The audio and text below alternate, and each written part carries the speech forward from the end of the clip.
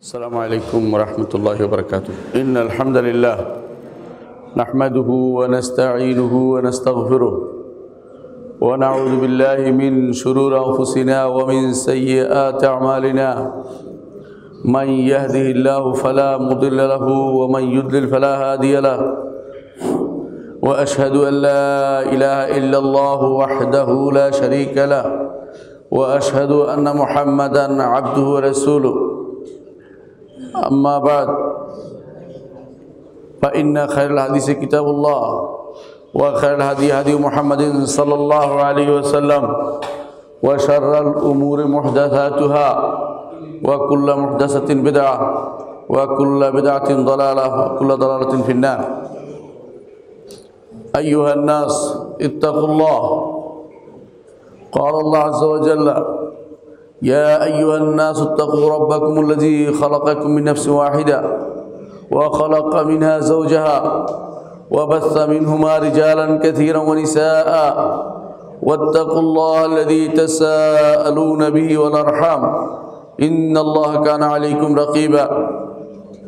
وقال تعالى: يا أيها الذين آمنوا اتقوا الله حق تقاته ولا تموتن إلا وأنتم مسلمون. وقال تعالى: يا أيها الذين آمنوا اتقوا الله وقولوا قولا سديدا يصلح لكم أعمالكم ويغفر لكم ذنوبكم ومن يطع الله ورسوله فقد فاز فوزا عظيما. সম্মানিত মুসলিম কিরাম, আমি আমার নিজেকে এবং আপনাদেরকে আল্লাহর তাকওয়া অবলম্বন করার জন্য অনুরোধ জানাচ্ছি।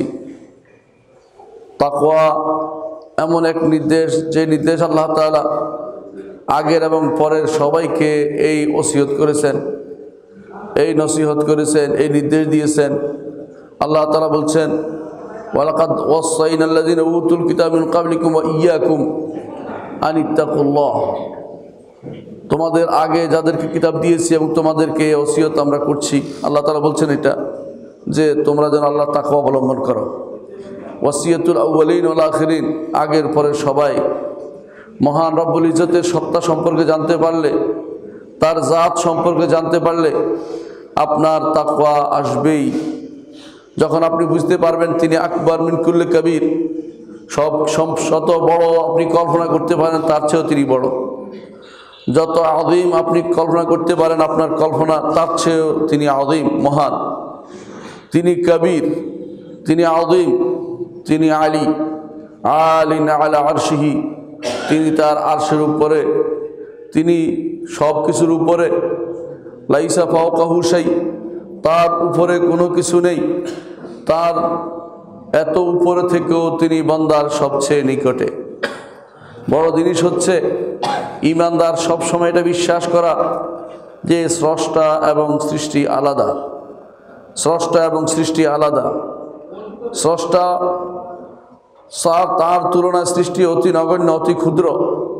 সমস্ত সৃষ্টি তার কাছে অত্যন্ত ক্ষুদ্র জিনিস, ছোট জিনিস। নিজেকে বান্দা বড় মনে করে অনেক সময় আল্লাহর সাথে নিজেকে শরীক করে ফেলে। বান্দা আবার কোনো বান্দাকে বাড়াতে কোনো বান্দাকে সীমা লঙ্ঘন করে তার সম্মানার্থে করতে করতে আল্লাহর সাথে শরীক করে ফেলে। এইভাবেই আল্লাহ সম্পর্কে না জানার কুফল হচ্ছে যে বান্দা আল্লাহর সাথে শরীক করে। আল্লাহর সম্পর্কে না জানলেই তা সৃষ্টি হয়। এই জন্য একজন মানুষ জানতে হবে রব্বুল আলামিন তিনি সব কিছুর উপরে। আল্লাহ তাআলা বলে দিয়েছেন উপরে কোথায়। আল্লাহ তাআলা বলছেন সুম্মা ইস্তাওয়া আলা আরশ, তিনি আরশের উপর রয়েছেন। আরশের উপরে এবং সব কিছুর উপরে থাকার বিষয়টি একেবারে কোরআনে কারীম এবং রাসূলুল্লাহ সাল্লাল্লাহু আলাইহি ওয়াসাল্লামের হাদিস দ্বারা সাব্যস্ত। এর বাইরে অন্য যে কোনো আকীদা হবে সেটাই হবে পথভ্রষ্ট আকীদা, বিভ্রান্তিকর আকীদা, অগ্রহণযোগ্য আকীদা, অনইসলামিক আকীদা। এবং এর বাইরে অন্য যে কোনো আকীদা পোষণ করে তার ঈমান চলে যাবে। ঈমানদার বিশ্বাস করতে হবে রব্বুল আলামিন তার আরশের উপর রয়েছেন। ঈমানদার বিশ্বাস করতে হবে তিনি সব কিছুর উপরে। আল্লাহ তাআলা সেজন্য বলছেন, রাসূলুল্লাহ আল্লাহ তাআলা সেজন্য বলছেন ওয়াল আউয়াল ওয়াল আখির ওয়াজ যাহির ওয়াল বাতিন, তিনি সর্বপ্রথম, তিনি সব শেষে তিনিই থাকবেন। ওয়াল আখির ওয়াজ যাহির, তিনি সব কিছুর উপরে। ওয়াল বাতিন, তিনি সবচেয়ে নিকটে। সবচেয়ে উপরে থেকেও তিনি কিভাবে নিকটে, সেটা একমাত্র আল্লাহ রাব্বুল ইজ্জত তার সাথেই শুধু মানান, সেটাই তার সাথে শুধু মানানসই। সেটা বুঝার জন্য আপনার আমার বড় ধরনের জ্ঞানের দরকার, যে জ্ঞান আল্লাহ তাআলা আমাদেরকে দেননি। আমাদেরকে ঈমান আনতে বলা হয়েছে, তবে যতটুকু আমরা পেয়েছি ততটুকুর মধ্যে আমরা আল্লাহ তাআলার তিনি যে সর্ব উপরে থেকেও সবচেয়ে নিকটে, আজকে আমরা এই বিষয়টি নিয়ে আলোচনা করব। বান্দা আল্লাহর নিকটে, আল্লাহ বান্দার নিকটে, দুটি ভিন্ন ভিন্ন জিনিস। আল্লাহ তাআলা বান্দার কাছে কখন হন, বান্দা কিভাবে আল্লাহর কাছে যেতে পারে, এই বিষয়টি খুব জরুরি জিনিস। কারণ আল্লাহ তাআলার সবচেয়ে ভালো বান্দারা তারা হচ্ছেন নবী রাসূলগণ, তারা আল্লাহর সবচেয়ে নিকটতম মানুষ ছিলেন। আল্লাহ তাদের নিকটে ছিলেন। এই নিকটে থাকার অর্থ কি? আল্লাহ তাআলার একটি নাম হচ্ছে আল করিব। আল্লাহ কিভাবে বান্দার নিকটে হন সেটা ব্যাখ্যা আমরা আজকে আলোচনা করব। আল্লাহ তাআলার একটি নাম হচ্ছে আল করিব। আল করিব অর্থ হচ্ছে সবচেয়ে নিকটে তিনি। তার এর নাম থেকে একটি গুণ হচ্ছে আল কুরব। আল কুরব অর্থাৎ কাছে। আরেকটি গুণ হচ্ছে আদ-দুনু, সেটা অর্থ কাছে, এবং কাছের আরেক অর্থ হচ্ছে সাথে থাকা, সেটাও আল্লাহ তাআলার জন্য গ্রহণযোগ্য। কিভাবে সাথে থাকে তিনি? সেটা যদি ঈমানদার হয় তাকে সাহায্য সহযোগিতার মাধ্যমে তিনি সাথে থাকেন। আর যদি সাধারণ ঈমানদার কাফের, সবার জন্য আল্লাহ তাআলার যে জিনিসটি প্রযোজ্য তা হচ্ছে সবাইকে তিনি দেখছেন, জানছেন, এইভাবে তিনি বান্দার প্রত্যেক দেখছেন, দেখা জানার মাধ্যমে তিনি বান্দার সাথে রয়েছেন। আল্লাহ তাআলা বান্দার নিকটবর্তী হওয়ার ব্যাপারে আল্লাহ তাআলা বলছেন, ওয়া ইযা সাআলাকা ইবাদি আন্নী ফাইন্নী করিব উজিবু দাওয়াতাদ দাঈ ইযা দাআন ফালইস্তাজিবু লি ওয়া লিউমিনু বি লাআল্লাহুম ইয়ারশুদুন।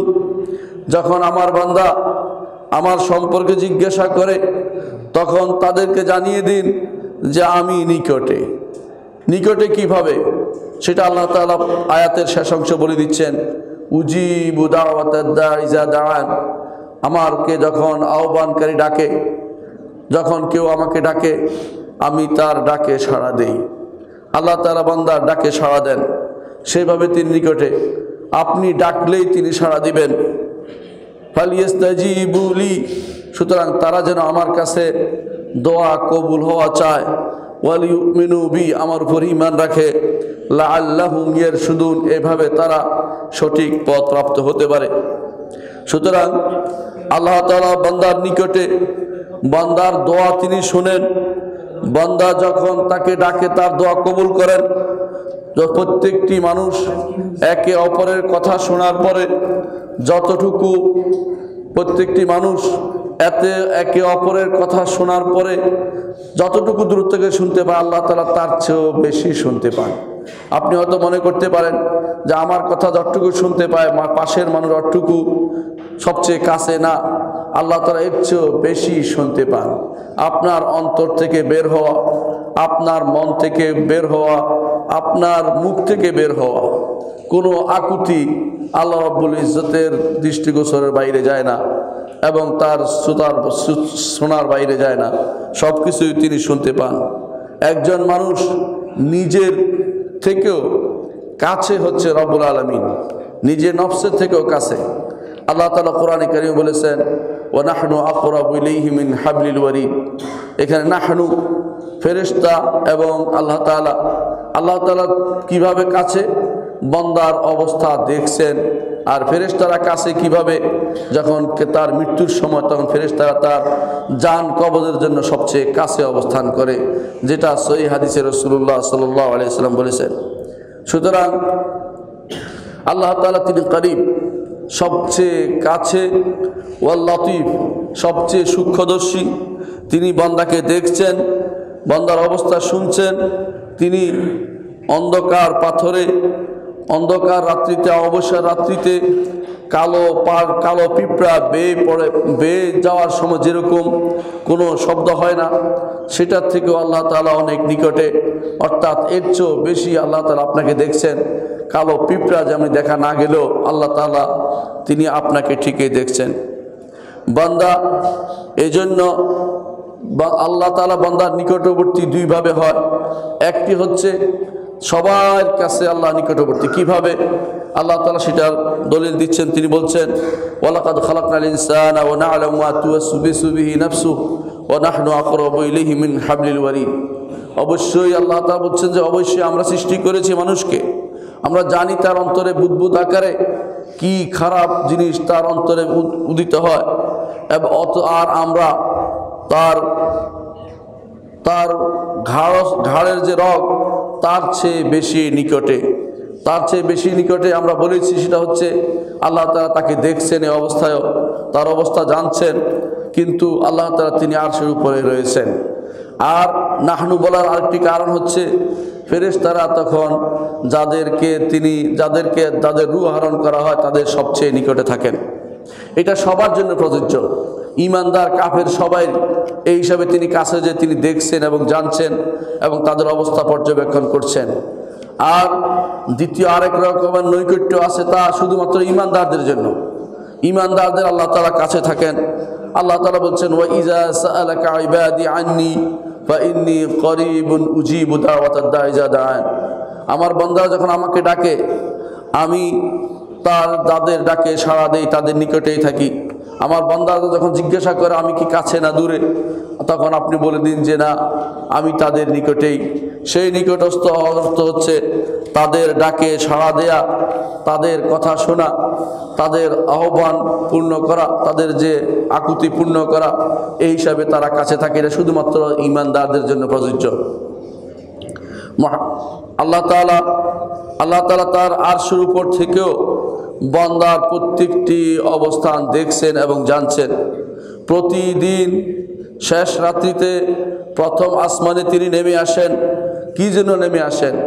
যারা ইবাদত করে তাদেরকে সম্মান করার জন্য, যারা ডেকে তাদেরকে সম্মানিত করার জন্য, যারা ডাকে যাকে শেষ রাত্রে তারা ডাকে, তাহাজ্জুদ গুজার যারা, অথবা শেষ রাত্রিতে উঠে আল্লাহর কাছে কান্নাকাটি করে, কোরআন তেলাওয়াত করে, তাদের নিকটবর্তী তিনি হন এবং তিনি নেমে আসেন প্রথম আসমানে। যেভাবে নামা তার জন্য প্রযোজ্য। আমাদের কারো নামার মতো মনে করলে শিরক হয়ে যাবে, সেটা মনে করবেন না। রাসূলুল্লাহ সাল্লাল্লাহু আলাইহি ওয়াসাল্লাম বলেছেন ইয়ানজিলু রাব্বুনা তাবারাকা ওয়া তাআলা কুল্লা লাইলাতিন ইলা সামাইদ দুনিয়া। আমাদের রব প্রতি রাত্রিতে সামায়ে দুনিয়া প্রথম আকাশে নেমে আসেন, কাছের আকাশে নেমে আসেন। হেইনা ইয়াবকা সুলুসুল লাইল আখির, রাতের শেষ তৃতীয় প্রহর যখন বাকি থাকে, ইয়াকুলু না নেমে তিনি ডাকতে থাকেন মান ইয়াদউনি ফাআস্তাজিব লাহু, এমন কে আছে আমাকে ডাকবে আমি তার ডাকে সাড়া দেব। ও মান ইয়াসআলুনি ফাউতিয়াহু, এমন কে আছে আমার কাছে চাইবে আমি তাকে দেব। মান ইয়াস্তাগফিরুনি ফাআগফির লাহু, এমন কে আছে আমার কাছে ক্ষমা চাইবে আমি তাকে ক্ষমা করে দেব। এই জন্য বান্দা আল্লাহর কাছে রাতের শেষ প্রহরে যদি চায়, সেটা আল্লাহ তাআলা বেশি কবুল করেন। আল্লাহ সুবহানাহু ওয়া তাআলা বান্দার প্রত্যেকটি অবস্থা জানেন, তার কথা শুনেন, তার অবস্থান দেখেন, এবং তার কাছে কোনো কিছুই গোপন থাকে না। সেটা আল্লাহ তাআলা বলে দিয়েছেন ওহুয়া মাআকুম আইনামা কুনতুম ওয়াল্লাহু বিমা তা'মালুনা বাসীর। তিনি তোমাদের নিকটে, তিনি তোমাদের সাথে রয়েছেন যেখানে তোমরা থাকো। আর কারণ আল্লাহ তাআলা যা কিছু তোমরা করো না কেন তা জানছেন এবং দেখছেন। অর্থাৎ জানা এবং দেখার মাধ্যমে তিনি সাথে রয়েছেন। কেউ যেন এটা মনে না করে যে আল্লাহ তাআলা সৃষ্টির ভিতরে অবস্থান করে, এমন জিনিস মনে করা আল্লাহ এটা শিরকি আকীদা হবে। এটা ঈমানদার কখনো বিশ্বাস বলতে পারে না। আল্লাহ তাআলা উল্লেখ করেছেন যে একজন মানুষ যখন সফর করে তখনও তিনি এই মানুষের সাথী, আবার তার পরিবারের কাছেও তিনিও তার সাথী। এটা বলে রাসূলুল্লাহ সাল্লাল্লাহু আলাইহি ওয়াসাল্লাম দোয়া করেছেন। রাসূলুল্লাহ সাল্লাল্লাহু আলাইহি ওয়াসাল্লাম যখন সফর করতেন, যে দোয়া করতেন তার মধ্যে এসেছে আল্লাহুম্মা আনতাস সাহিবু ফিস সাফর ওয়াল খলিফাতু ফিল আহল। রাসূলুল্লাহ সাল্লাল্লাহু আলাইহি ওয়াসাল্লাম বলেছেন, আল্লাহ আপনি হচ্ছেন আমাদের সফরের সাথী, আবার আপনি হচ্ছেন আমাদের পরিবারের সাথী। কিভাবে দুটো হয়? কারণ রব্বুল ইজ্জত তিনি সেখান থেকে দেখছেন এবং জানছেন, আর ঈমানদার হয়ে অতিরিক্ত তাদেরকে সাহায্য সহযোগিতা করছেন। এইভাবে আল্লাহ তাআলার মাইয়াতকে বুঝতে হবে, বান্দার সাথে থাকাকে বুঝতে হবে, বান্দার নিকটে থাকাকে বুঝতে হবে। বান্দার নিকটে থাকার অর্থ হচ্ছে আল্লাহ তাআলা তাকে সাহায্য সহযোগিতা করবেন যদি ঈমানদার হয়, আর যদি কোনো কাফের হয় তাহলে তাকে পাকড়াও করার জন্য তার তিনি নিকটে রয়েছেন, বেশি দূরে নয় যখন তিনি তাকে পাকড়াও করবেন। আর ঈমানদার হয় তো তার জন্য নৈকট্যের ব্যবস্থা আল্লাহ তাআলা করেছেন যে তিনি বান্দার কাছে থাকেন, যখনই বান্দা তাকে ডাকে আল্লাহ তার ডাকে সাড়া দেন, সেই হিসেবে তিনি কাছে। রাসূলুল্লাহ সাল্লাল্লাহু আলাইহি ওয়াসাল্লামের সাহাবীরা এক সফরে ছিলেন, তারা জোরে জোরে তাকবীর দিচ্ছিলেন, আল্লাহু আকবার আল্লাহু আকবার বলছিলেন জোরে জোরে। রাসূলুল্লাহ সাল্লাল্লাহু আলাইহি ওয়াসাল্লাম সেটা শুনে বললেন, আইয়ুহান নাস, হে মানুষেরা, আরবিউ আলা আনফুসিকুম, নিজেদের উপর তোমরা কোমলতা অবলম্বন করো, কঠোর করিও না, জোরে জোরে চিৎকার করে তোমাদের গলা ফাটানোর প্রয়োজন নেই। ইন্নাকুম লা তাদাউনা আসাম্মা, তোমরা কোনো বধিরকে ডাকছো না, ওয়ালা গায়েবান, অনুপস্থিতকে ডাকছো না। ইন্নাহু মাআকুম ইন্নাহু সামিউন করিব, তিনি তো তোমাদের সাথে আছেন, তিনি সব কিছু শোনেন এবং সব কিছুর নিকটে তিনি। তাবারাক ইসমুহু তাআলা ওয়া জাদ্দুহু, আল্লাহর নাম অনেক বরকতময় এবং তার অবস্থান এবং তার মর্যাদা অনেক উপরে। মুত্তাফাকুন আলাইহি, বুখারী মুসলিম হাদিসটি বর্ণনা করেছেন। এর অর্থ হচ্ছে আল্লাহ তাআলা তিনি বান্দার নিকটে রয়েছেন, অর্থাৎ তিনি আরশের উপর থেকেও তার সমস্ত কর্মকাণ্ড পর্যবেক্ষণ করছেন, দেখছেন, এবং যদি কেউ তাকে ডাকে তিনি তার ডাকে সাড়া দেন। আল্লাহ তাআলা কোরআনে কারীমে আরো বলছেন, কুল ইন দালালতু ফা ইন্নামা আদুল্লু আলা নাফসি ওয়া ইন ইহতাদাইতু ফাবিমা ইউহি ইলাইয়া রাব্বি ইন্নাহু সামিউন করিব।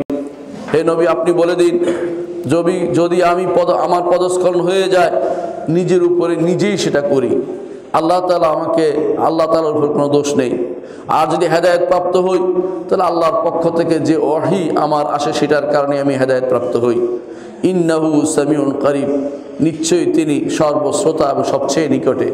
অর্থাৎ তিনি হেদায়েত দেন বান্দাকে, বান্দা যদি হেদায়েত চায় আল্লাহ তাআলা তাকে হেদায়েত দিবেন। রাসূলুল্লাহ সাল্লাল্লাহু আলাইহি ওয়াসাল্লাম অন্য এক হাদিসে বলেছেন, ওয়াল্লাযী তাদউনাহু আকরাবু ইলা আহাদিকুম মিন উনুকি রাহিলাতিহি, যাকে তোমরা আহ্বান করছো, আল্লাহকে তোমরা ডাকছো, এই আল্লাহ তোমাদের বাহনের ঘাড়ের চেয়ে বেশি নিকটবর্তী। সাধারণত একজন মানুষ বাহনে উঠে তখন সবচেয়ে কাছের যে প্রাণী থাকে তা হচ্ছে তার বাহনটি। বাহনের মাথা ঘাড়ের চেয়ে আল্লাহ তার কাছে, তার নিকটবর্তীর অর্থ হচ্ছে তিনি তার ডাকে সাড়া দিবেন, তার অবস্থান দেখছেন এবং জানছেন। রাসূলুল্লাহ সাল্লাল্লাহু আলাইহি ওয়াসাল্লাম অন্য এক হাদিসে বলেছেন, ইজা তাকারাবাল আব্দু ইলাইয়া শিবরান, হাদিসে কুদসিতে সেটা বলেছেন, যদি বান্দা আমার নৈকট্য অর্জন করতে চায়, আমার কাছে যে আসতে চায় এক বিঘত পরিমাণ, তাকাররাবু ইলাইহি যিরাআন, আল্লাহ তাআলা বলছেন যে আমি তার কাছে এক হাত পরিমাণ এগিয়ে আসি। আল্লাহু আকবার। আমি কতটুকু আল্লাহর দিকে যাব, আল্লাহ কিন্তু আমাকে পার করার জন্য এর চেয়ে বেশি আগ্রহী। আপনি শুধুমাত্র আল্লাহর দিকে একটু এগিয়ে যান, অবশ্যই আল্লাহ তাআলা আপনাকে সহযোগিতা করবেন। সামান্য আগানো দরকার শুধুমাত্র। তারপর হাদিসে কুদসিতে আল্লাহ তাআলা আরো বলছেন, ওয়াইজা তাকাররাবা মিন্নি যিরাআন তাকাররাবতু মিনহু বা'আন, যদি সে এক হাত পরিমাণ এগিয়ে আসে, আমি তার এক বেড়া পরিমাণ এগিয়ে আসি। দুই হাতে যতটুকু জায়গা দেখা যায় ততটুকু হচ্ছে বাড়ালে এটা হলো বার বলা হয়, এক বেড় পরিমাণ জায়গা আমি তার জন্য এগিয়ে আসি। অর্থাৎ আল্লাহ আপনি কতটুকু আগাবেন, আল্লাহ তার চেয়েও বেশি আপনাকে এগিয়ে নিতে চান, শুধু আপনার আগানো দরকার আল্লাহর দিকে। হাদিসে কুদসিতে আল্লাহ তাআলা আরো বলছেন, ওয়াইদা আতানি মাশিয়ান আতাইতুহু হারওয়ালাতান, যদি কোনো বান্দা আমার দিকে হেঁটে আসে আমি তার দিকে দৌড়ে আসি। সাধারণ দৌড়ছে অর্থাৎ দ্রুত পদে আসি। এইটা আল্লাহ তাআলার গুণ, তিনি এগুলির মাধ্যমে বান্দার নিকটে থাকেন। বান্দা যখনই আল্লাহর কাছে কোনো কিছু চায় সাথে সাথে আল্লাহ সাড়া দেন। শুধু বান্দা আল্লাহর দিকে ফেরা দরকার। দুনিয়ার সমস্ত যে আমাদেরকে বাধা দিচ্ছে, দুনিয়ার যে সমস্ত জিনিস আমাদেরকে আল্লাহ থেকে দূরে সরিয়ে রাখছে, তা থেকে শুধুমাত্র একটু সরে আল্লাহর দিকে আসুন, আল্লাহ আপনাকে ঠিকই পার করে নেবেন। তিনি যে রহমানুর রাহিম, তিনি যে গফুর রাহিম, এই জন্য অবশ্যই আল্লাহ তাআলা তিনি আমাদের নিকটে রয়েছেন এটা বিশ্বাস করতে হবে। অন্য হাদিসে রাসূলুল্লাহ সাল্লাল্লাহু আলাইহি ওয়াসাল্লাম বলেছেন, আকরাবু মা ইয়াকুনুল রাব্বু মিন আবদি ফি জাওফিল লাইলিল আখির। একজন বান্দার কাছে আল্লাহ সবচেয়ে বেশি নিকটবর্তী থাকেন রাতের শেষ প্রহরে। রাতের শেষ প্রহরে তিনি নিকটবর্তী থাকেন। যখন মানুষ ঘুমিয়ে থাকে, তখন একজন মানুষ যখন জাগ্রত হয়, তখন আল্লাহ তাআলা তার সবচেয়ে বেশি নিকটবর্তী থাকে। জাগ্রত হয়ে আল্লাহকে ডাকে। এটা সারা পৃথিবীতে সব সময়ের জন্য প্রযোজ্য। আপনার জন্য যখন প্রযোজ্য, অন্যের জন্য তা নয়, যেহেতু তার শেষ রাত্রি তখন নয়। যার যখন শেষ রাত্রি, তার জন্য আল্লাহ তাআলা তিনি ক্ষমা করার জন্য রয়েছেন। এর অর্থ হচ্ছে সার্বক্ষণিক তিনি তার ক্ষমার হাতটি প্রসারিত করে রেখেছেন আপনাকে কাছে নেয়ার জন্য, আপনাকে নৈকট্য দেওয়ার জন্য। তিনি সব সময় চাচ্ছেন যে আমার বান্দা আমার কাছে আসুক, কিন্তু আপনি পালাচ্ছেন, আপনি তার কাছ থেকে দূরে সরে যাচ্ছেন। তিনি আপনাকে কাছে নিতে চান। অন্য হাদিসে রাসূলুল্লাহ সাল্লাল্লাহু আলাইহি ওয়াসাল্লাম বলেছেন, মা মিন ইয়াউমিন আকসার মিন আয়াতিকাল্লাহু রাকাবাতা আবদিন মিনান নার মিন ইয়াউমি আরাফা। আরাফার দিনের চেয়ে আর কোনো দিন আল্লাহ তাআলা দিন, পুরো দিনের বেলা, ওটা রাতের বেলা বলা হচ্ছে, আরাফার দিনের চেয়ে কোনো দিন আল্লাহ বান্দার এত নিকটবর্তী হন না। আরাফার দিন আল্লাহ তাআলা বান্দার সবচেয়ে বেশি নিকটবর্তী হন। আরাফা বুঝছেন, হজের মাঠে যারা যায়, আরাফার মাঠে বেশি নিকটবর্তী হয় আল্লাহ তাআলা। ওয়া ইন্নাহু লা ইয়াদনু, আল্লাহ নিকটবর্তী হন। সুম্মা ইউবাহি বিহিমুল মালাইকা, তাদের নিয়ে তারা আল্লাহ তাআলা তাদের এই বান্দাদের নিয়ে যারা আরাফার মাঠে উপস্থিত হয়েছে, ফেরেশতাদের কাছে গর্ব করেন। তিনি গর্ব করার অধিকারী, তিনি গর্ব করতে পারেন, আর কেউ গর্ব করার অধিকারী নয়। তিনি গর্ব করে বলেন, মা আরাদা হাউলা, এরা কি চায়? তিনি জানেন ভালো করে এরা কি চায়, কিন্তু কেন বলেছেন তার অহংকার করে তিনি বলছেন তার ফেরেশতাদের কাছে, এরা কি চায়? এরা এসেছে আমার ডাকে সাড়া দিয়ে। জাউনি শুরতান গুবরান, তারা এসেছে উস্কু খুস্কু চুল নিয়ে, ধুলি মলিন কাপড় নিয়ে। উশহিদুকুম আন্নী কাদ গাফারতু লাহুম, তোমাদেরকে সাক্ষী বানাচ্ছি আমি তাদের ক্ষমা করে দিলাম। আল্লাহ, এ হচ্ছে রব্বুল আলামিন কিভাবে বান্দার নিকটে থাকে। তাকে ডাকলেই তিনি সাড়া দিবেন। পরীক্ষিত জিনিস সেটা, তাকে ডাকুন, তার কাছে যান। যদি তার কাছে আমরা যেতে পারি, তিনিও আপনার কাছে যাবেন। তাকে ডাকলে তিনি কাছে আসবেন। যেভাবে হাদিসে আসছে, রাসূলুল্লাহ সাল্লাল্লাহু আলাইহি ওয়াসাল্লাম বলেছেন, কোরআনে কারীমে আল্লাহ তাআলা বলেছে, এর অর্থ হচ্ছে একজন মানুষ সব সময় চিন্তা করবে কিভাবে আল্লাহর নৈকট্য অর্জন করা যায়। আল্লাহ তাআলা কোরআনে কারীমে বলেছেন, ইয়া আইয়ুহাল্লাযীনা আমানুত্তাকুল্লাহ ওয়াবতাগু ইলাইহিল ওয়াসিলা, হে ঈমানদারগণ, তাকওয়া অবলম্বন করো এবং তার কাছে যাওয়ার জন্য ওসিলা তালাশ করো। অনেক মানুষ মনে করে ওসিলা অর্থ মাধ্যম খোঁজা, এটা কিন্তু ঠিক নয়। এই ওসিলা শব্দের অর্থ হচ্ছে নৈকট্য অর্জন করা। কোরআন এবং সুন্নাহ এবং সালফে সালেহিনের তাফসীর থেকে এটাই অর্থ। তাকআই ওয়াবতাগু ইলাইহিল ওয়াসিলাতা বিল আমালিস সালিহা, সৎ আমল করে, নেক আমল করে আল্লাহর নৈকট্য অর্জন করার জন্য আল্লাহ তাআলা আমাদেরকে নির্দেশ দিচ্ছেন। আল্লাহর নৈকট্য অর্জন করতে হবে। এই নৈকট্য ব্যক্তি বিশেষ নয়, এই নৈকট্য হচ্ছে নেক আমল, সৎ আমল। আপনার আমল আপনার কবর হবে, কেউ আপনার কবরে দিয়ে কিছু করবে না। এ সমস্ত মিথ্যাচার আজ সমাজের মধ্যে চালু আছে। কেউ দেখা যায় কবরের নেয়ার কাগজের মধ্যে, কাপড়ের মধ্যে লিখে দেয়, কাপড়ের মধ্যে মান রব্বুকা ওয়া মা দীনুকা ওয়া নাবিয়ুকা, উত্তর লিখে দেয়। উত্তর লিখে দিলেই কাজ হবে না, কোনো পানি ভরায় কাজ হবে না, কোনো টাকায় কাজ হবে না। সত্যি সত্যি যদি আল্লাহর নৈকট্য আপনি চেয়ে থাকেন দুনিয়ার বুকে, আল্লাহ তাআলা আপনাকে সেখানে প্রশ্নের উত্তর দিয়ে সহজ করে দিবেন। এর বাইরে আর কোনোটাই কাজে লাগবে না। এই জন্য ওয়াবতাগু ইলাইহিল ওয়াসিলা, আল্লাহর নৈকট্য অর্জন করতে আল্লাহ নির্দেশ দিয়েছেন। সেই নৈকট্য হচ্ছে নেক আমল, আপনার সৎ আমল, আল্লাহর কাছে নৈকট্য চাওয়া, চেয়ে নেয়া। এর মাধ্যমে আল্লাহ তাআলা আপনাকে নৈকট্য অর্জন করতে বলেছেন।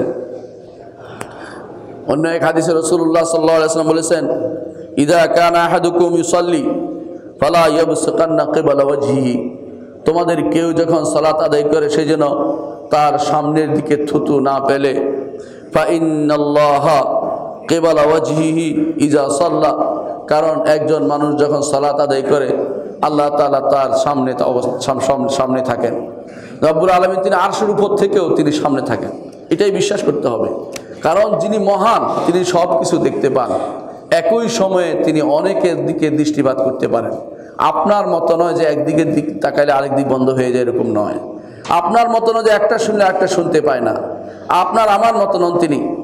সুবহানামান ওয়াসাউল আসওয়াত, সমস্ত সৌত, সমস্ত বিভিন্ন ভাষায় বিভিন্নভাবে, কত রকমের ভাষা আছে মানুষের, কত ভাষা আছে প্রাণীর, কত ভাষা আছে বিভিন্ন জীবজন্তুর, কোনোটাই তার শুনতে আরেকটি বাধা হয় না। একসাথে তিনি সমস্ত শব্দ শুনতে পান। আয়েশা রাদিয়াল্লাহু আনহা তিনি বলছেন যে এক মহিলা খাওলা বিনতে হাকিম তিনি আসছেন, আসার পরে তিনি ওয়াল করতেছেন, অর্থাৎ কি বলতেছেন আমি কিছুই বুঝছি না। অনেক সময় মানুষ অনেক কষ্ট থাকলে কিছুই তার বোঝা যায় না কি বলতেছে। তিনি এসে বলতেছেন কি বোঝা যাচ্ছে না, অর্থাৎ তার কি ঘটনা ঘটেছে। বৃদ্ধ বয়সে তার স্বামী তার সাথে জেহার করেছে। জেহার একটা জাহিলি যুগের তালাক ছিল। কেউ যদি বলতো তার স্ত্রীকে তুমি আমার কাছে আমার মায়ের পিঠের মতো, সেটা তালাক হতো, তার মাধ্যমে আর কোনো ঘরে আনার ব্যবস্থাপনা ছিল না। তো খাওলা বিনতে হাকিম তিনি এই অবস্থায় নিপতিত হয়ে তার স্বামী তার সাথে জেহার করলেন। দৌড়ে আসছেন রাসূলুল্লাহ সাল্লাল্লাহু আলাইহি ওয়াসাল্লাম দরবারে, কিন্তু কান্নার কারণে কথা বোঝা যাচ্ছিল না। কিন্তু আল্লাহ তাআলা আয়াত নাযিল করলেন, قد سمع الله قول التي تجادلك في زوجها وتشتكي إلى الله والله يسمع تحاوركما إن الله سميع بصير। আল্লাহ তাআলা বলছেন অবশ্যই আল্লাহ শুনে নিয়েছেন যে মহিলা আপনার কাছে অভিযোগ দিচ্ছে, যে তার স্বামীর বিরুদ্ধে অভিযোগ দিচ্ছে, স্বামী কেন আমাকে বৃদ্ধ বয়সে তালাক দিয়ে দিল, এই জেহার করলো। আল্লাহ তাআলা আপনাদের কথোপকথন শুনেছেন। আল্লাহ তাআলা আয়াত নাযিল করলেন যে কি করতে হবে, এখন তার কি করা উচিত।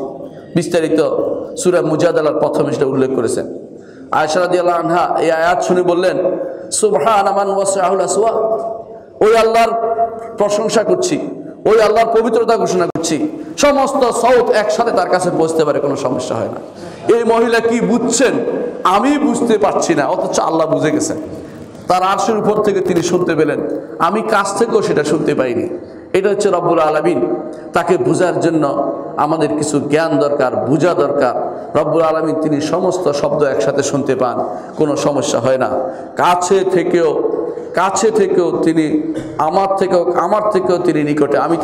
আমি মানুষের কাছে থাকলেও এত নিকটে হতে পারবো না, এটাই আল্লাহ তাআলা ঘোষণা করছেন। সুতরাং তিনি সবার নিকটে, তিনি সবার কাছে, তিনি সবার সাথে। কিন্তু এই কাছে থাকার অর্থ হচ্ছে তিনি তাদের দোয়ায় কবুল করেন, তাদের আহ্বানে সাড়া দেন, তাদের প্রয়োজন পূরণ করেন, তাদের গুনাহ ক্ষমা করেন, তারা যা চায় সেদিকে তিনি পূরণ করার জন্য তিনি সদা রয়েছেন। কিন্তু বান্দা এটা বুঝার ক্ষমতা রাখে না, সেজন্য ভিন্ন ভিন্ন অর্থ করে অনেক সময় শিরকে লিপ্ত হয়।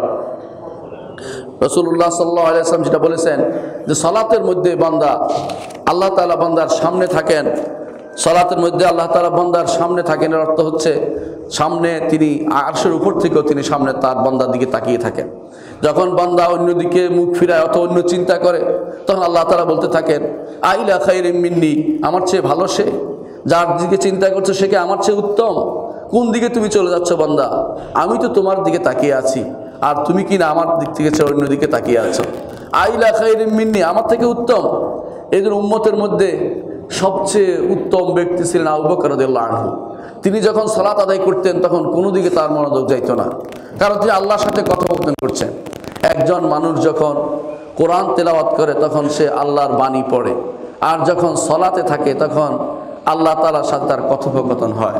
রাসূলুল্লাহ সাল্লাল্লাহু আলাইহি ওয়াসাল্লাম সেটা বলেছেন যে একজন মানুষ যখন বলে যে আলহামদুলিল্লাহি রাব্বিল আলামিন, আল্লাহর জন্য, রব্বুল আলামিনের জন্য যাবতীয় প্রশংসা। আল্লাহ তাআলা বলেন হামাদানি আবদি, আমার বান্দা আমার প্রশংসা করলো, উত্তর দেয় সাথে সাথে।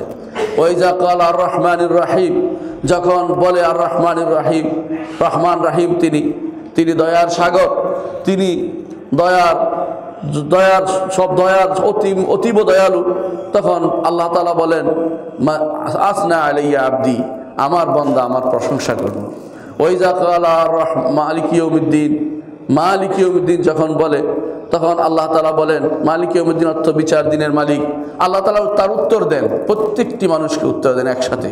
পৃথিবীর কত মানুষ একসাথে সালাত আদায় করছে, সবাইকে তিনি একটি উত্তর দেন, সেটা হচ্ছে যে মাজ্জাদানি আবদি, আমার বান্দা আমাকে কত উপরে উঠালো, কত সম্মান করলো, মর্যাদা দিল। এটা আল্লাহর পক্ষ থেকে, এটা একমাত্র আল্লাহর পক্ষ থেকে সম্ভব, কারণ তিনি স্রষ্টা, একসাথে তিনি সব কিছুর উত্তর দিতে পারেন। আরশের উপর থেকে প্রত্যেকটি জিনিস দেখতে পান।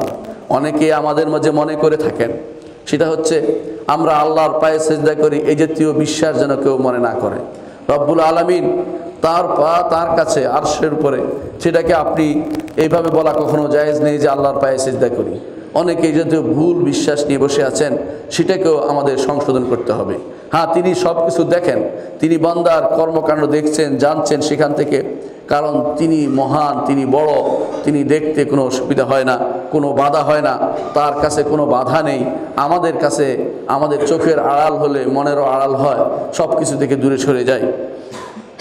অন্য এক হাদিসে রাসূলুল্লাহ সাল্লাল্লাহু আলাইহি ওয়াসাল্লাম বলেছেন, কিয়ামতের মাঠে আল্লাহ তাআলা তার ঈমানদার বান্দাকে কাছে ডাকবেন, তারপর তার উপর একান্ত করবেন তাকে, এবং তাকে ঢেকে দিবেন, কেউ দেখতে পাবে না। এই অবস্থায় বলবে, আতার হুদাম বা কাদা, হে আমার বান্দা, তুমি কি তোমার এই গুনাহটার কথা মনে করতে পারছো? সে তুমি কি অমুক গুনাহটার কথা মনে করতে পারছো? এইভাবে একটি একটি করে তার গুনাহগুলিকে তাকে স্মরণ করিয়ে দিবেন। বান্দা বলবে, না হে রব, আমি এই গুনাহগুলি করেছি। রাসূলুল্লাহ সাল্লাল্লাহু আলাইহি ওয়াসাল্লাম বলেন যে যখন দেখবে বান্দা যে তার আর কোনো উপায় নেই, যে একটা বন্ধ করে আমার সমস্ত গুনাহ আমাকে স্মরণ করে দিয়ে আমাকে তো এখন জাহান্নাম ছাড়া আর কোনো উপায় আমি দেখছি না, তখন সে মনে করবে যে আমি ধ্বংস হয়ে গেছি, আমার আর কিছু করার নাই। তখন আল্লাহ রাসূল সাল্লাল্লাহু আলাইহি ওয়াসাল্লাম বলেন, আল্লাহ তাআলা তখন তাকে বলবেন, সাতারতুহা আলাইকা ফিদ দুনিয়া ওয়া আনা আগফিরুহা লাকাল ইয়াওম, দুনিয়ার বুকে আমি তোমার জন্য এগুলি গোপন করে রেখেছিলাম, কেউ জানতে পারেনি, আজকে আমি তোমার এগুলি ক্ষমা করে দিলাম।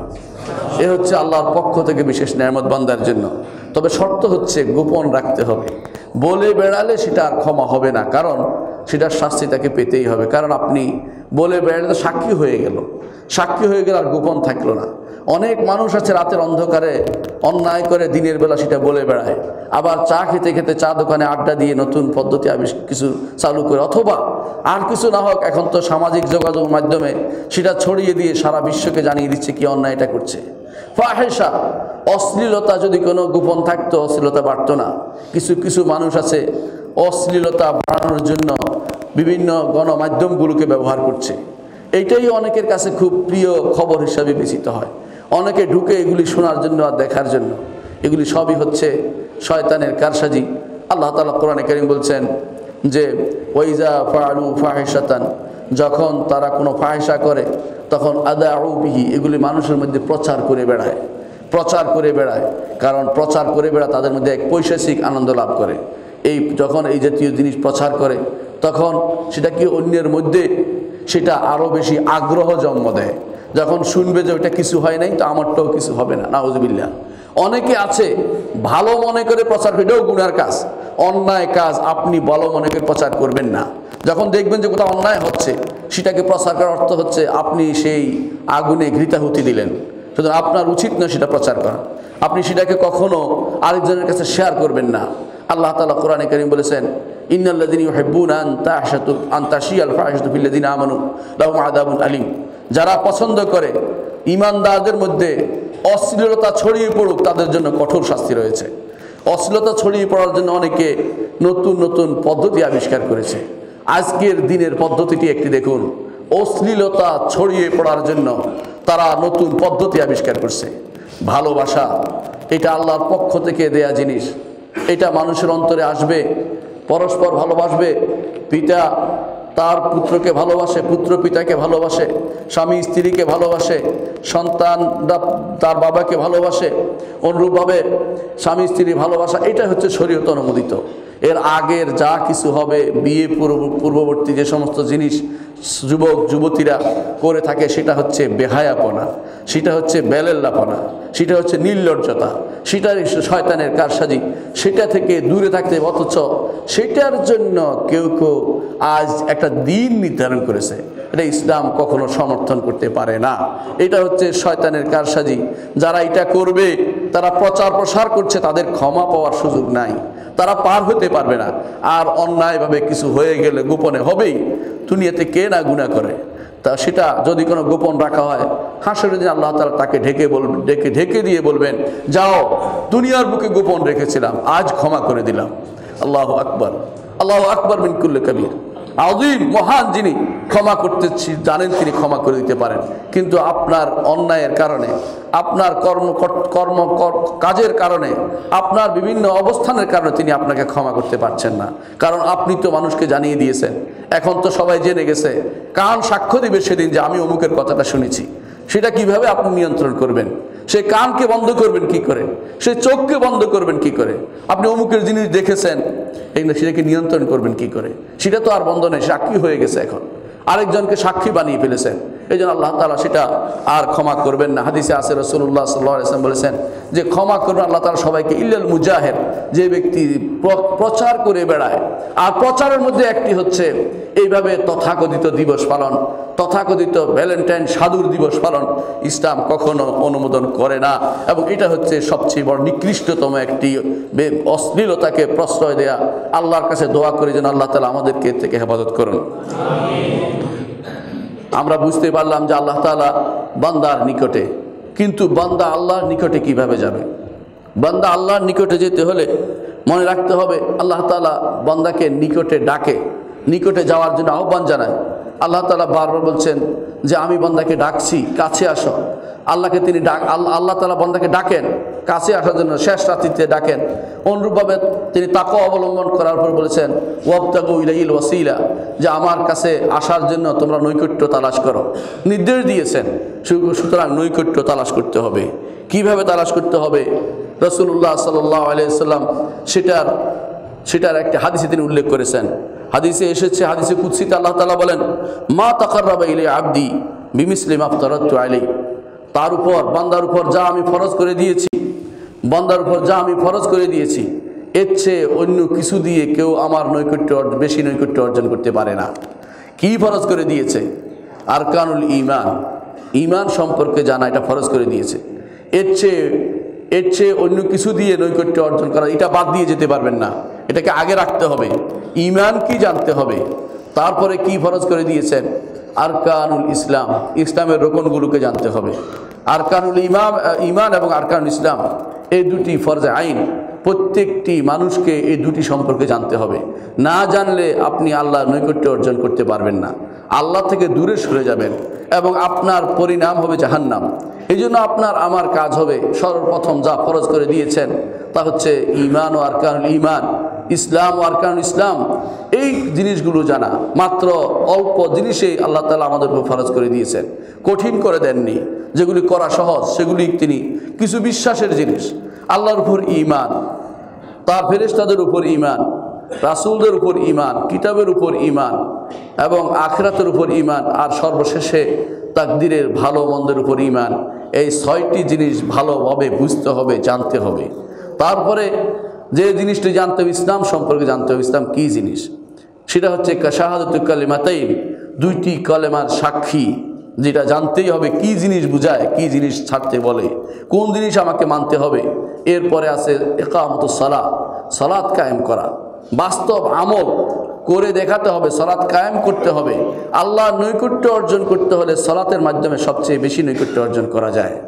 আল্লাহর নৈকট্য অর্জন করতে হলে ফরজ সালাতগুলোকে যথাসময়ে পড়তে হবে। ফরজ সালাতগুলোকে কোনো ক্রমেই ছাড়ার চিন্তা ভাবনা করা যাবে না। যদি কোনো কারণে ছুটে যায় তখন সেটাকে আবার পড়তে হবে।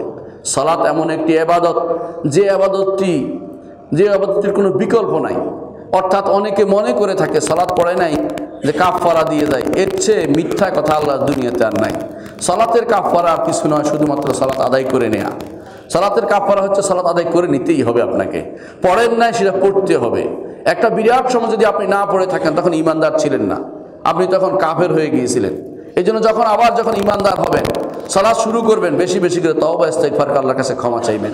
কিন্তু কোনো কারণে যদি ছুটে যায়, ধরুন আপনি ঘুমিয়েছিলেন, উঠতে পারেননি, অথবা ভুলে গিয়েছিলেন, রাসূলুল্লাহ সাল্লাল্লাহু আলাইহি ওয়াসাল্লাম আপনার জন্য কিভাবে সালাত আদায় করতে হবে তা বলে দিয়েছেন। রাসূল বলেছেন, মান নাসিয়া আন সালাতিন মান নামা আন সালাতিন আও নাসিয়াহা ফালিয়ুসাল্লিহা ইযা যাকারহা। একজন মানুষ যখন সালাতের ঘুমে থাকবে, সালাতের ব্যাপারে, সালাত পড়ার ব্যাপারে, অথবা সে যদি ভুলে যায়, কোনো বিস্তৃত হয়ে যায়, কাজের ফাঁকে ভুলে গিয়েছিল সালাত আদায় করতে, এরকম হলে এটা হয়। সাইয়্যিদুল খালক মুহাম্মদ রাসূলুল্লাহ সাল্লাল্লাহু আলাইহি ওয়াসাল্লাম তার সাহাবীদের হয়েছিল, ঘুমন্ত অবস্থা তাদের হয়েছিল, বিস্তৃত হয়েছিলেন তারা খন্দকের যুদ্ধে। সেরকম অবস্থা যদি কারো ঘটে যায়, রাসূলুল্লাহ সাল্লাল্লাহু আলাইহি ওয়াসাল্লাম বলেছেন, ফালিয়ুসাল্লিহা ইযা যাকারহা, যখনই স্মরণ হবে তখনই তাকে সালাতটা আদায় করতে হবে। এরা তো দেরি করা যাবে না, সঙ্গে সঙ্গে আরেকটু ঘুমিয়ে নিয়ে বলা যাবে না, অথবা পরে পড়ে নেবে একসাথ করে নেবে, সেটা বলা যাবে না। গিয়ে সঙ্গে সঙ্গে অজু করে এসে সালাত আর ফরজ সালাতটি আদায় করতে হবে। ফরজ সালাতটির সময় সবাই আগে আদায় করতে হবে, পরের সালাতের আগে সেটাকে আদায় করে নিতে হবে আপনাকে। যেই কয়টা সালাত শেষ হয়েছে এই কয়টা সালাত আগে পড়ে পরের সালাতটা পড়তে হবে, সিরিয়াল ব্রেক করা যাবে না, এটাও খেয়াল রাখতে। 5 ওয়াক্ত পর্যন্ত এই সিরিয়াল আপনাকে ঠিক রাখতে হবে। 5 ওয়াক্তের বেশি যদি হয়ে যায়, ধরেন আপনি বেহুশ হয়ে গিয়েছিলেন অথবা অসুস্থ যে পড়তে পারেননি, কোনো কারণে কেউ আপনাকে সাহায্য করেনি, এমত অবস্থায় আপনাকে সেটা যে কোনো সময় তখন সেটাকে হিসাব করে করে মনে এনে সেটাকে কাজা করে ফেলতে হবে। কিন্তু সালাতের কোনো বিকল্প নেই। এ দেখুন, সফরের মধ্যে সালাতকে কমিয়ে দেওয়া হয়েছে, 4 রাকাতকে 2 রাকাত করা হয়েছে। আবার যখন বিপদ হবে মুসলিমদের, কোনো যুদ্ধ বা কোনো এমন অবস্থা হবে যে কেউ বের হতে কোনো কোথাও একত্র হওয়ার সুযোগ নেই বা সালাতের কোনো সুযোগ নাই, যুদ্ধের ময়দানে পর্যন্ত সালাতকে ক্ষমা করা হয়নি। বলছে একদল সালাত আদায় করবে, আরেক দল যুদ্ধ করতে থাকবে, কিন্তু সালাতকে ক্ষমা করা হয়নি। আমাদের অনেকেই দেখা যায় হাসপাতালে যখন যায় তাকে কেউ স্মরণ করিয়ে দেয় না সালাতের কথা। মাসের পর মাস বাবা বা আত্মীয় স্বজনের কেউ বিছনায় পড়ে আছে, তাকে সালাতের কথা স্মরণ করে দিচ্ছে না। এটা কিন্তু গুনার কাজ, এবং তিনি এই গুনাহ নিয়ে কবরে যাচ্ছেন। এইভাবে তিনি যদি কোনো সালাতের প্রতি উদাসীন হয়ে যান, ঈমান হারা হয়ে তিনি কবরে যাচ্ছেন। এটা মনে রাখতেই হবে আপনাকে। কিভাবে স্মরণ করিয়ে দিবেন? যেভাবে পারে সেভাবে পড়বে, যেভাবে পারে সেভাবে পড়বে। রাসূলুল্লাহ সাল্লাল্লাহু আলাইহি ওয়াসাল্লাম বলেছেন, সল্লি কায়িমান, দাঁড়িয়ে সালাত আদায় করো। ফাইল্লাম তাস্তাতি ফাকাইদান, না পারলে বসে পড়ো। ফাইল্লাম তাস্তাতি ফাআলা জামবিন, না পারলে শুয়ে শুয়ে পড়ো। শুয়ে শুয়েও পড়া যায়। এমনকি যদি তার হুঁশ থাকে যতক্ষণ সালাত আদায় করতে হবে। কিছুই নাই, তার কাছে মাটিও নাই, পানিও নাই, অথবা ব্যবহার করতে পারছে না, তাকে যে অবস্থা আছে এই অবস্থায় সালাত আদায় করতে হবে। যদি মাটি বা পানি নাও থাকে তাকে সালাত আদায় করতে, সালাত মুক্তি হতে পারবে না। তাকে চোখ হাত পা নাড়তে পারছে না, চোখের ইশারা দিয়ে হলেও সালাত আদায় করতে হবে। তার সালাত যতক্ষণ হুঁশ আছে ততক্ষণ তাকে সালাত আদায় করতে হবে। হ্যাঁ, যখন আল্লাহ তাআলা তার হুঁশ নিয়ে যাবে, বেহুশ হয়ে যাবে অথবা কোনো পাগলামি, তখন শুধুমাত্র সালাত থেকে মুক্ত হতে পারবে। এই সালাতের মাধ্যমে সবচেয়ে বেশি ফরজ সালাতের মাধ্যমে বান্দা আল্লাহর নৈকট্য অর্জন করতে পারবে। অনুরূপভাবে ফরজ সিয়ামের মাধ্যমে আল্লাহর নৈকট্য অর্জন করতে পারবে। এই জন্য কীভাবে নৈকট্য অর্জন করতে পারবে? রাসূলুল্লাহ সাল্লাল্লাহু আলাইহি ওয়াসাল্লাম বলে দিয়েছেন যে একজন মানুষ আল্লাহ তাআলার পথে একটি সওম পালন করলে তার কী সওয়াব সেটা বলে দিয়েছেন রাসূলুল্লাহ সাল্লাল্লাহু আলাইহি ওয়াসাল্লাম। রাসূলুল্লাহ সাল্লাল্লাহু আলাইহি ওয়াসাল্লাম সওমের মাধ্যমে আগের গুনাহগুলির কাফফারার কথা বলে দিয়েছেন। রাসূলুল্লাহ সাল্লাল্লাহু আলাইহি ওয়াসাল্লাম সওমের মাধ্যমে আল্লাহ তাআলার নৈকট্য অর্জনের কথা বলে একটি জান্নাতের ব্যবস্থার কথা বলে দিয়েছেন। এর অর্থ হচ্ছে এটাই যে ফরজ সওমটা যথাযথ পালন করতে হবে। অনুরূপভাবে ফরজ যাকাতটা দিতে হবে। যাকাতটা এরকম নয় চাইলে দিলাম না চাইলে নয়, এইরকম নয়, হিসাব করে দিতে হবে। আপনার প্রপার্টি কত, সেই প্রপার্টির কত যাকাত আসে সেটা প্রয়োজনে নিজে লোক দিয়ে বসে আপনাকে হিসাব করতে হবে। নিজে হিসাব করতে না পারলে হিসাব করে আপনাকে কড়ায় গন্ডায় প্রত্যেকটি অংশ গরিবদেরকে দান করে দিতে হবে। কারণ এটা হক, এটা আল্লাহর হক, আপনার বান্দার হক, এটা আপনার কাছে রয়ে গেছে। এইটা যতক্ষণ পর্যন্ত না দিবেন আপনার কাছে মানুষের হক থেকে গেল। হাসরের মাঠে সেটা দিয়ে দিতে হবে। আল্লাহর হক যদি আল্লাহ ক্ষমা না করেন, বান্দার হক যদি বান্দা ক্ষমা না করে, আপনি পার পেতে পারবেন না। সুতরাং যাকাতটাকে যথাযথ ফরজ যাকাতটা দিয়ে আপনি আল্লাহর নৈকট্য অর্জন করতে পারেন। ফরজ হজ করে আল্লাহর নৈকট্য অর্জন করতে হবে আপনাকে। ফরজ হজ করে রাসূলুল্লাহ সাল্লাল্লাহু আলাইহি ওয়াসাল্লাম ফরজ হজের ফজিলত বর্ণনা করেছেন, যে বলেছেন যে হাজ্জুল মাবরুর লাইসা লাহু জাযাউন ইল্লাল জান্নাহ, যে আল্লাহর কাছে একটি মকবুল হজ, এর একমাত্র সওয়াবের জিনিস হচ্ছে জান্নাত দিবেন আল্লাহ তাআলা। জান্নাত দিয়ে দিবেন আপনার শুধুমাত্র যদি হজ করেন। এমনিতেই ফরজ, তারপর আবার সওয়াবও রয়েছে। শুধু এটা মনে করার কোনো কারণ নাই যে ফরজের কোনো সওয়াব নাই। ফরজের সওয়াব সবচেয়ে বেশি, ফরজের গুরুত্ব সবচেয়ে বেশি। অনেকে দেখা যায় মসজিদে এসে ফজরের নামাজের সময় সুন্নতের জন্য দাঁড়িয়ে যায়, অথচ ইমাম সাহেব ফরজ পড়ছেন। এটা কোনো অবস্থাতেই জায়েজ নাই। তাকে ফরজে ঢুকে যেতে হবে, কারণ সামান্যতম ফরজ দুনিয়ার সমস্ত নফলের চেয়ে বেশি উত্তম। এই জন্য প্রথমে যখনই আসবেন মসজিদে, যখন সালাত শুরু হয়ে যায় আর কোনো নফল সালাত নাই, কোনো নফল সালাত পড়া যাবে না। রাসূলুল্লাহ সাল্লাল্লাহু আলাইহি ওয়াসাল্লাম বলেছেন, ইজা উকিমাতিস সালাহ ফালা সালাতা ইল্লাল মাকতুবা। সালাত যখন কায়েম হয়ে যাবে, অর্থাৎ একামত হয়ে যাবে, তখন আর কোনো সালাতে দাঁড়ানো যাবে না, শুধুমাত্র ফরজ সালাত ব্যতীত। যে ব্যক্তি সালাতে আসে নফল সালাতে, সেটা সে শেষ করবে যদি সালাতে থাকে, কিন্তু নতুন করে কোনো নিয়ত বাঁধার কোনো সুযোগ নেই। নতুন করে নিয়ত বাঁধা হচ্ছে, এর অর্থ হচ্ছে সে সম্পূর্ণরূপে আল্লাহ রসুলের নির্দেশনাকে লঙ্ঘন করলো। অমুক তমুকের কথা অমুক কিতাবে আছে, অমুকে বলেছে, এটা দিয়ে আল্লাহ রসুলের হাদিসকে লঙ্ঘন করার কোনো সুযোগ নেই। রাসূলুল্লাহ সাল্লাল্লাহু আলাইহি ওয়াসাল্লাম বলেছেন, ফালা সালাতা ইল্লাল মাকতুবা। এই জন্য ফরজ কাজ সবচেয়ে বেশি দরকার, ফরজের গুরুত্ব সবচেয়ে বেশি দেওয়া দরকার। আপনাদের কি মনে পড়ে ওই ব্যক্তির কথা, যে ব্যক্তি এসে বলেছিলেন, ইয়া রাসূলুল্লাহ, আল্লাহ আপনাকে যা দিয়ে পাঠিয়েছে তার মধ্যে কি এটা আছে? আমার কাছে খবর এসেছে 5 ওয়াক্ত সালাতের কথা। রাসূলুল্লাহ সাল্লাল্লাহু আলাইহি ওয়াসাল্লাম বললেন, হ্যাঁ, 5 ওয়াক্ত সালাত আদায় করতে হবে। তারপর লোকটি জিজ্ঞাসা করলো, ইয়া রাসূলুল্লাহ, আপনার রমজান মাসের সওম পালন করতে হবে, এটা কি সত্য? বলে, হ্যাঁ, এটা রমজান মাসের সওম তোমাকে পালন করতে হবে।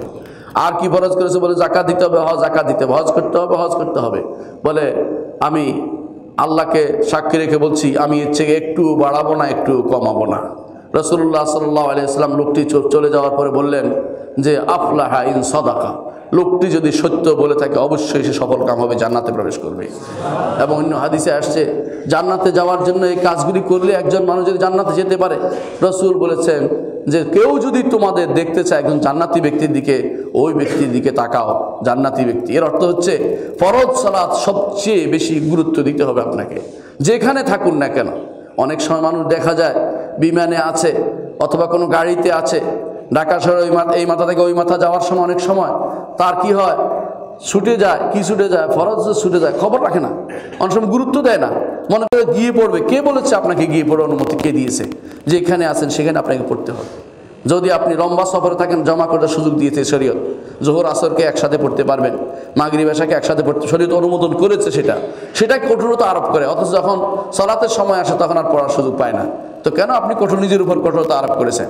শরীয়ত যেখানে ছাড় দিয়েছে, ছাড়টা নেওয়াটা কর্তব্য। শরীয়ত যেখানে বলছে ছাড় নাই, সেখানে আপনি ছাড় খুঁজছেন কেন? আপনি যখন উঠবেন তখনই সফরের সময় জোহর আসরকে পড়ে উঠেন, যাওয়ার পরে মাগরিব এশা পড়ুন, অথবা পথে মাগরিব এশা পড়ে যান, শরীয়তের ছাড় আপনি নেবেন। রাসূলুল্লাহ সাল্লাল্লাহু আলাইহি ওয়াসাল্লাম বলেছেন, ইন্নাল্লাহা ইউহিব্বু আন তু'তা রুখাসা। আল্লাহ তাআলা পছন্দ করে একজন মানুষ আল্লাহর ছাড়টা গ্রহণ করবে। কারণ বান্দার উপরে আল্লাহ চাপিয়ে দিলে কিন্তু বান্দা কোনোদিন কাজ করতে পারবে না। এই জন্য আল্লাহ ছাড় দিয়েছেন, এটা নেন, আল্লাহ পছন্দ করে। আল্লাহ পছন্দ করে, আল্লাহর ছাড়টা আপনি নেন। কিন্তু যখন না নেয় তখন কি করে জানেন? আসর নামাজ পড়ার সুযোগ পায় না, এখন খুঁজতে থাকে, গাড়ি দাঁড় করো, এই করো, সেই করো, কেউ কিছু করে না।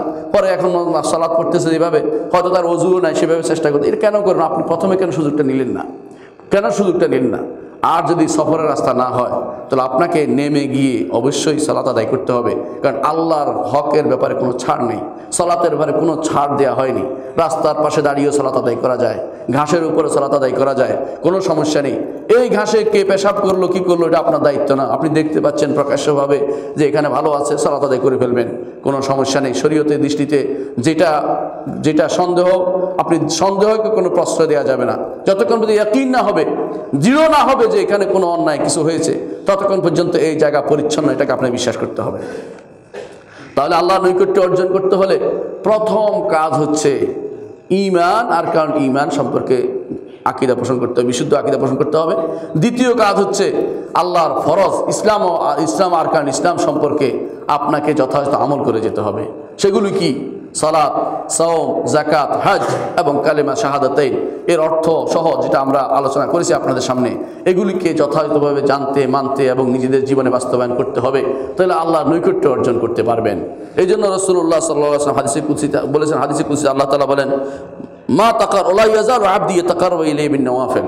ফরজ যখন শেষ হয়ে যাবে, তারপরে বান্দা আমার আরো নৈকট্য অর্জন করতে চায়, কিভাবে নৈকট্য অর্জন করবে? বিন নওয়াফিল, নফলের মাধ্যমে নৈকট্য অর্জন করবে।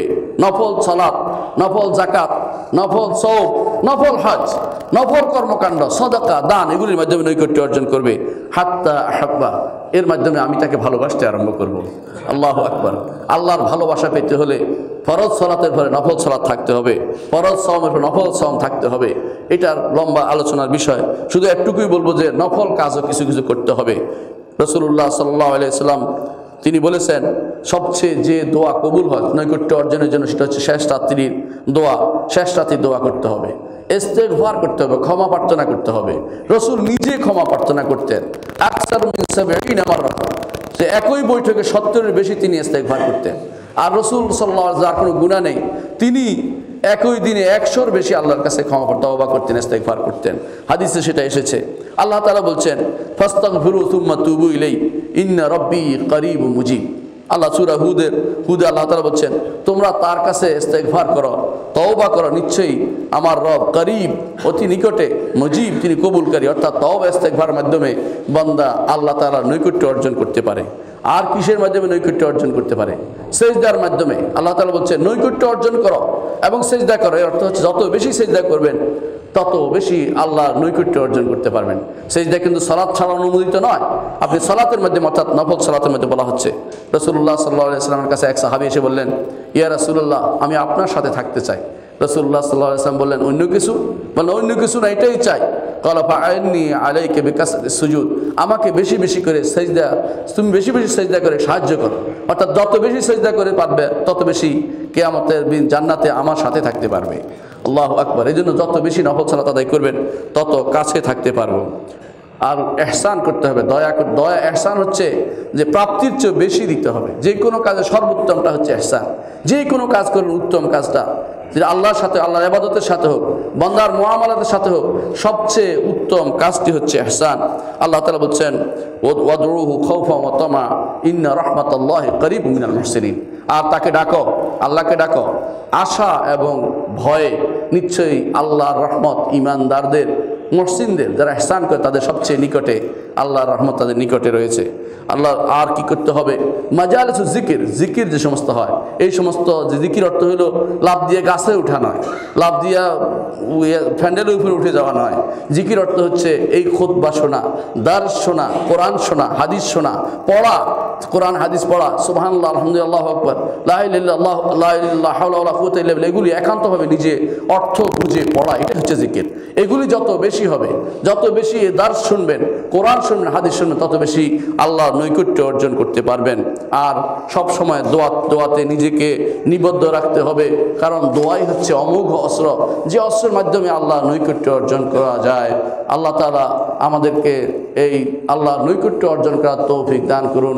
আকুলু কাওলি হাযা ওয়া আস্তাগফিরুল্লাহ লি ওয়া লাকুম ওয়া লিসাইরিল মুসলিমিন ফাস্তাগফিরু ইন্নাহু হুয়াল গফুরুর রাহিম। ইন্নাল হামদালিল্লাহ নাহমাদুহু ওয়া নাস্তাঈনুহু ওয়া নাস্তাগফিরুহু ওয়া নাউযু বিল্লাহি মিন শুরুরি আনফুসিনা ওয়া মিন সাইয়্যাতি আ'মালিনা। মান ইয়াহদিহিল্লাহু ফালা মুদিল্লা লাহু ওয়া মান ইউদ্লিল ফালা হাদিয়া লাহু। ওয়া আশহাদু আল লা ইলাহা ইল্লাল্লাহু ওয়াহদাহু লা শারীকা লাহু ওয়া আশহাদু আন্না মুহাম্মাদান আবদুহু ওয়া রাসূলুহু। আম্মা বা'দ।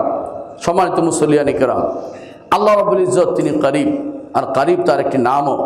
আর নৈকট্য অর্জন করা, নৈকট্যে থাকা বান্দার জন্য যেমন ফরজ, আল্লাহ তাআলা দয়া করে আমাদেরকে নৈকট্য অর্জনের পথও বাতলে দিয়েছেন। যত বেশি পারি আমরা আল্লাহর ইবাদতে লিপ্ত থাকব।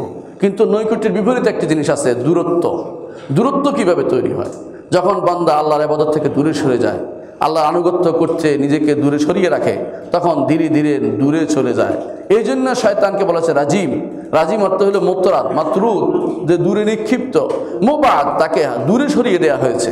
এই জন্য লানত নিষিদ্ধ, লানত অর্থ হলো দূরে সরিয়ে দেওয়া। আল্লাহ তাআলা এই জন্য যারা লাআনিন, লানত করে তাদেরকে বলছেন হাসরের দিন তারা সুপারিশকারী হবে না, কারণ মানুষকে দূরে সরিয়ে দেওয়ার উদ্দেশ্য যেন না হয়। এই জন্য দূরে যেন সরে যেতে না হয়, সব সময় আমাদেরকে আল্লাহর ইবাদতে লেগে থাকতে হবে। আল্লাহ এবং তার রাসূল কী বলেছেন তা জানতে হবে, পড়তে হবে, কোরআন এবং সুন্নাহ পড়তে হবে, এবং আল্লাহর বিধানকে আমাদের জীবনে বাস্তবায়ন করতে হবে। আলা ওয়া সাল্লু আলা সাইয়্যিদিল বাশারিয়া মুহাম্মদ ইবনে আবদুল্লাহ كما أمر الله عز وجل في كتابه وثنى بملائكة المسبحة القدس وثلث بكم أيها المؤمنون فقال تعالى مخبرا وآمرا إن الله وملائكته يصلون على النبي يا أيها الذين آمنوا صلوا عليه وسلموا تسليما وقال النبي صلى الله عليه وسلم من صلى عليه مرة صلى الله عليه بها عشرا اللهم صل على محمد وعلى آل محمد كما صليت على إبراهيم وعلى آل إبراهيم إنك حميد مجيد اللهم بارك على محمد وعلى آل محمد كما باركت على إبراهيم وعلى آل إبراهيم إنك حميد مجيد اللهم ارض عن الخلفاء الراشدين أبي بكر وعمر وعثمان وعلي وأن سائر الصحابة والتابعين رضوان الله عليهم أجمعين اللهم اغفر لنا ولإخواننا الذين سبقونا بالإيمان ولا تجعل في قلوبنا غلا للذين آمنوا ربنا إنك رؤوف رحيم اللهم اغفر لنا أجمعين اللهم اغفر لنا أجمعين আল্লাহ আমাদের সবাইকে তুমি ক্ষমা করে দাও